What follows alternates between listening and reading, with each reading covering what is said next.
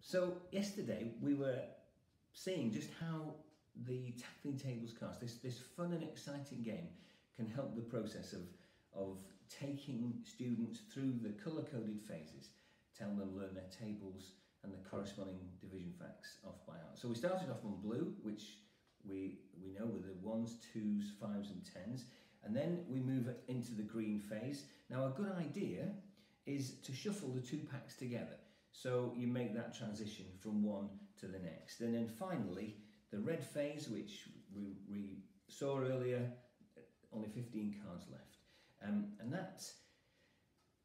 that takes us right through all our tables and the corresponding division facts. Now I suppose the question is, well, what's the big deal about speed? Why instant recall or off by heart, or as the national curriculum talks about, rapid retrieval? Is it all about speed?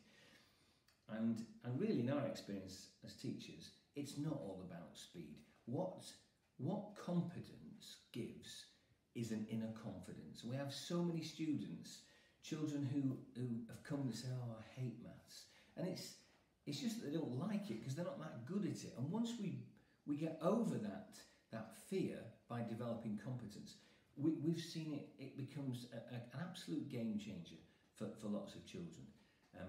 And they move from having fear to having fun with this particular subject. And what's equally powerful is that times tables and the corresponding division facts opens up, well, access to a huge number of the subjects within mathematics. Let me just show you a couple of quick examples. So, for instance, if I said, well, what is, let's take a fraction of amount. What's 5/8 of 56?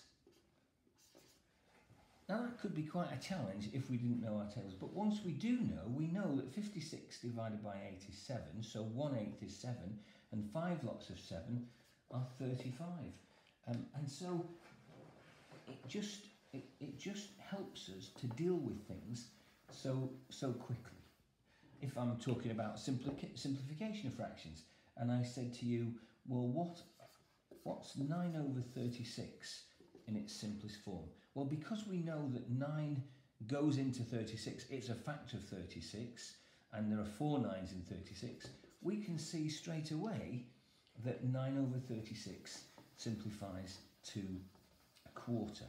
And our tables knowledge helps us with formal written methods, so long multiplication, short multiplication, long and short division, things like percentages. So if I said to you, well, what's 25% of 28?